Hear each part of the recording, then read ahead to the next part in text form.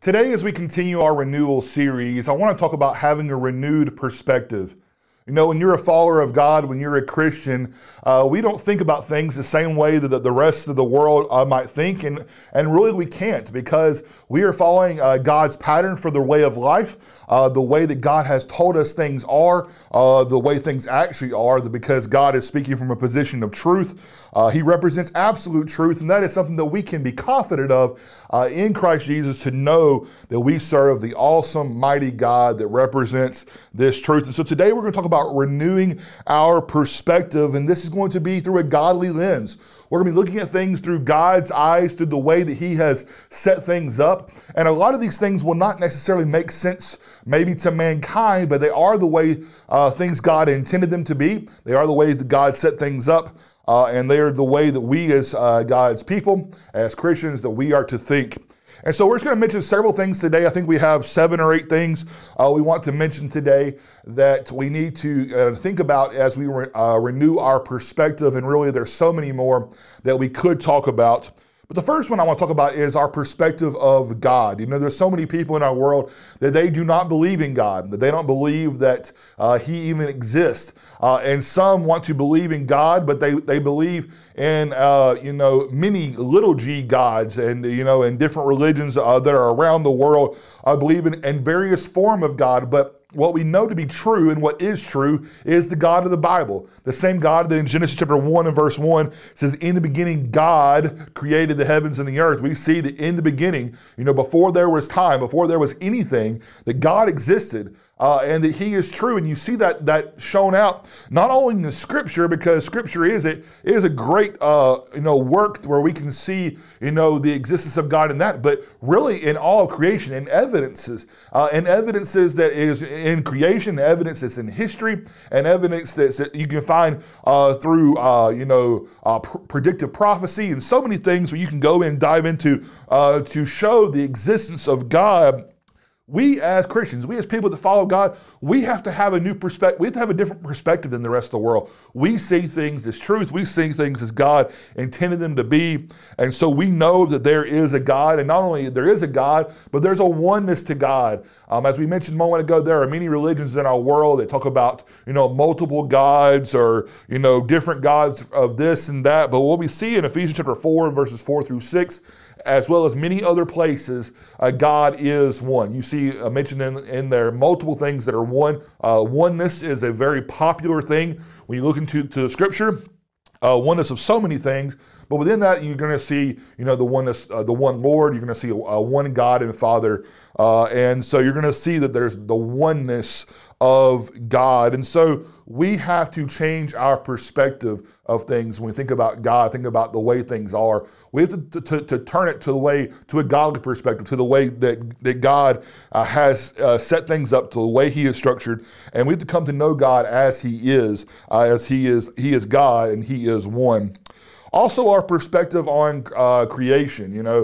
Creation is real. Creation is not just a way we think. It is real. But there's a lot of people in the world, they don't believe in creation. That's one of the reasons they challenge that there being a God, because and as they would say, their perspective is that there is not a God. Therefore, creation can't be the way that everything came into existence. But since we know through evidences and also supported in the Scripture that there is a God, we also see within the Scripture that all things were created. That in Genesis chapter 1 and verse 1, it says, in the beginning God created the heavens and the earth. And we go on down through that first chapter of Genesis, in Genesis chapter 1 and verse 31, we see that He completed this action in 6 literal days. And it says evening and morning. You had 6 24-hour periods that God created the world. And I know we're kind of playing loosely with the word perspective, because that's kind of tying into our viewpoint.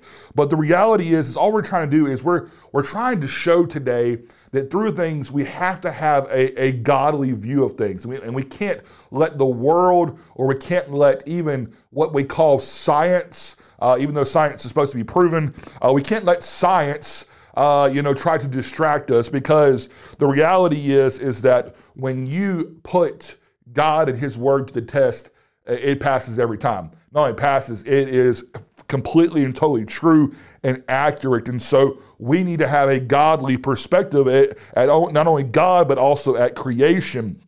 Now, diving from that, that means that our viewpoint and our perspective of talking about mankind is going to probably be different than the rest of the world, because especially in today's world, you're talking about, people being, some people believe that, since they don't believe God exists, they don't believe creation is real, and therefore they believe that mankind has arrived in some different way. And honestly, if you follow that out, that puts us on the same level as every animal that's on this earth, which really has some really dangerous ways of thinking if you put that like that. But you think about mankind. The Genesis chapter 1 verse 27 says that mankind was made in the image of God. He made them both male and female. And that is something that we need to understand as Christians, is that God not only created mankind, but he made them both male and female. And then his purpose for that was for those two to come together to be husband and wife. And so when we think about mankind, there is true gender. There is, biologically speaking, there are men and there are women. And it's not about what the world likes to talk about identity. It's not what they identify as. There is gender, and it's based on biology. It's based on the way God set things up and the way God has structured things. And we need to know that first and foremost, we're made in the image of God.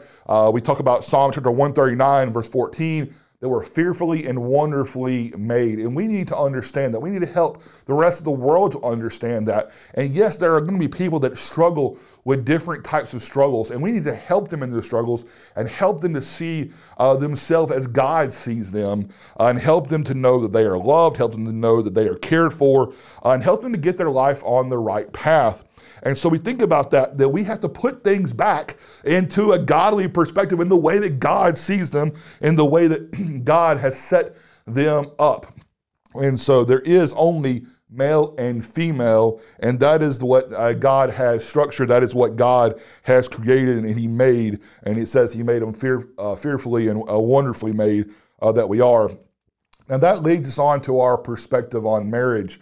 When we think about marriage, marriage in our world today is people are trying to pervert that, corrupt that, and say all kinds of things about what marriage is. But God is the one that established marriage. God is the one that set that up. God is the one that made so. In Genesis chapter 2 and verses 21 to 25, you see that God said that it was not good for man to be alone. And so God made from Adam's side, took the rib, and he formed woman, and he brought this woman to the man, and they were becoming a husband and wife. They become one flesh.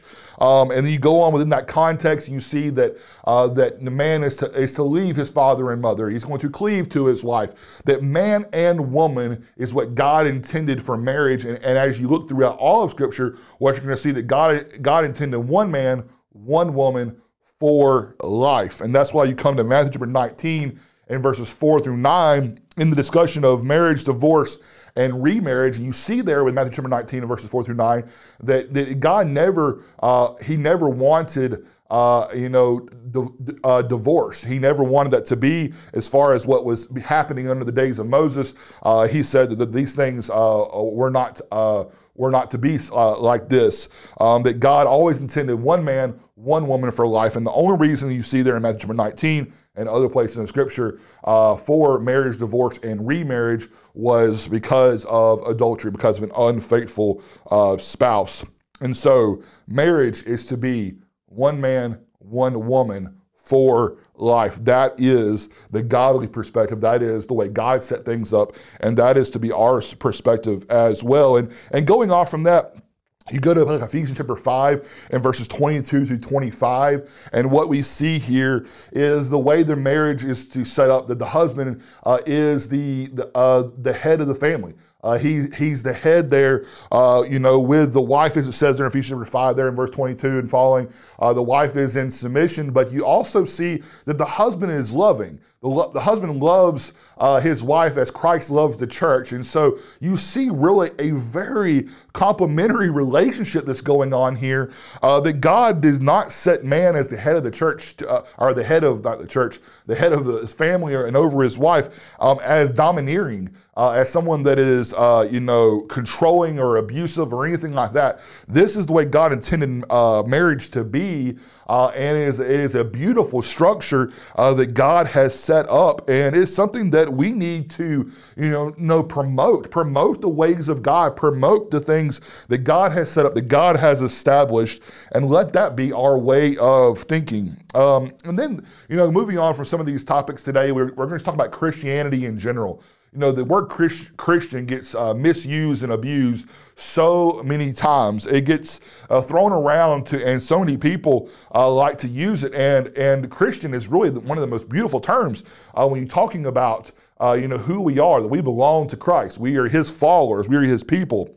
In Acts chapter 2 and verses 40 through 47, you see that there on the day of Pentecost, this great gospel sermon, they have just been told to repent and be baptized. And then in more words, it was told to these people, to be saved from this perverse generation. And it says that day, that those souls, that they were baptized. They were baptized for the remission of their sins, as he talked about there in verses 40 and following. That this is what happened, and that you see in verse 47 that this same group that was baptized, that was added to them, it says was added to the church, by the Lord. That's verse 47. It talks about that those that are being saved are added to the church by the Lord. And what's so beautiful about that is you can go on to Acts chapter 11 and verse 26, and you see there that within this, it says, and when they found him, he brought him to Antioch. So it was that for a whole year they assembled with the church and taught a great many people, and the disciples were first called Christians in Antioch.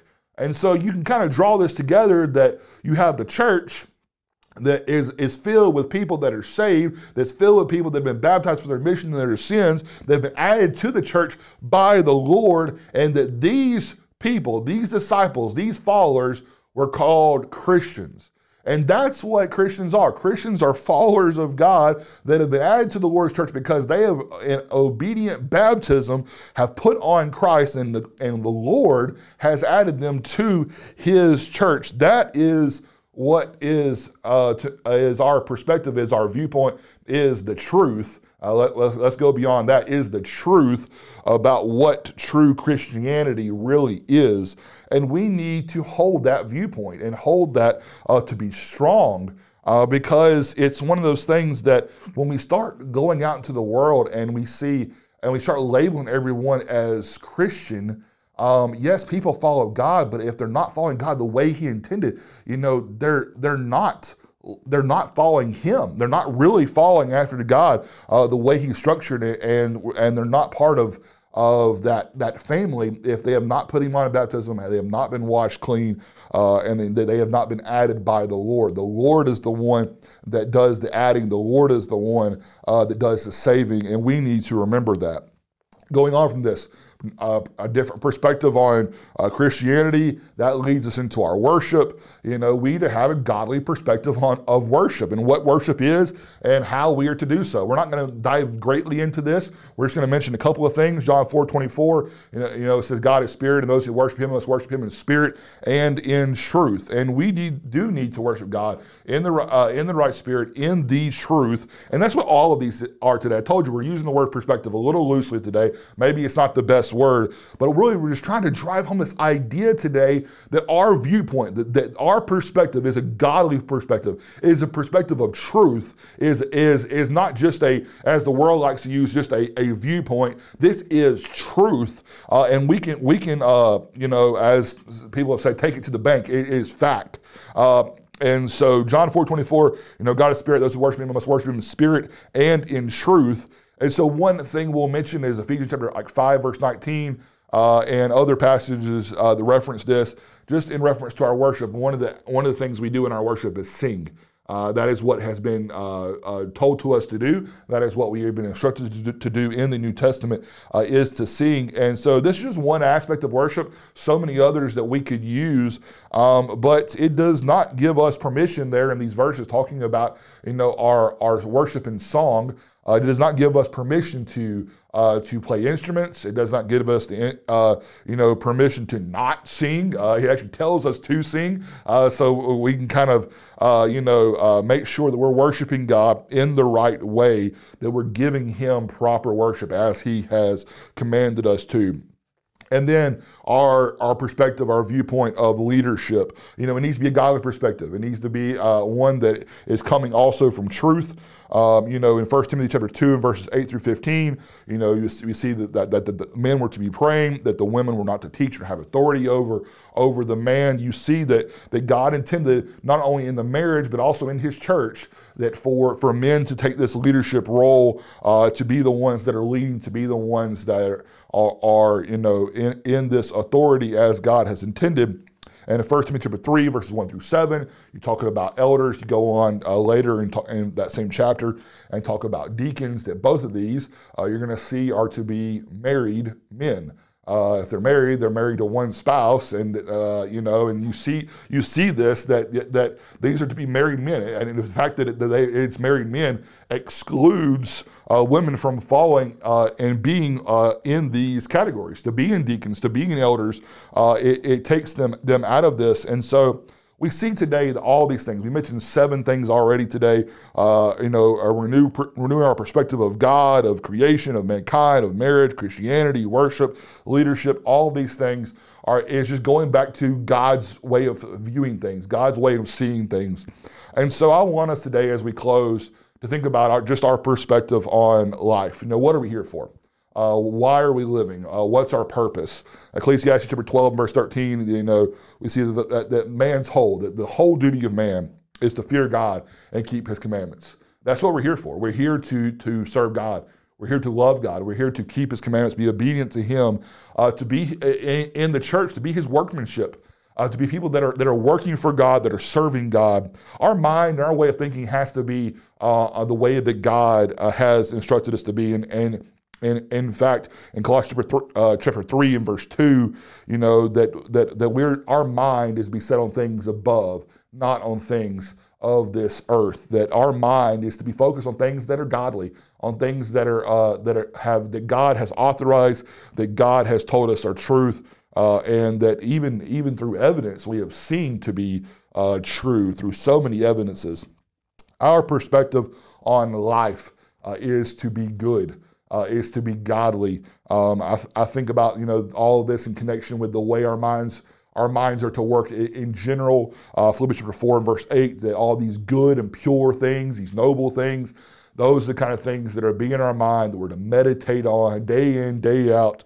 This is to be our perspective on life. Just in general today, what we're trying to say is that we need to renew our perspective and put things in the way that God has set them up, has structured them, to put our perspective in the way of truth, or in the pathway of truth, and let God be our driving force in our life. If you have heard these things and you've seen them in Scripture, and you see that, hey, I need to change and get back to the way that God sees them, that's a day that we all need to make those changes that we need to make sure that we are living our life in the proper perspective.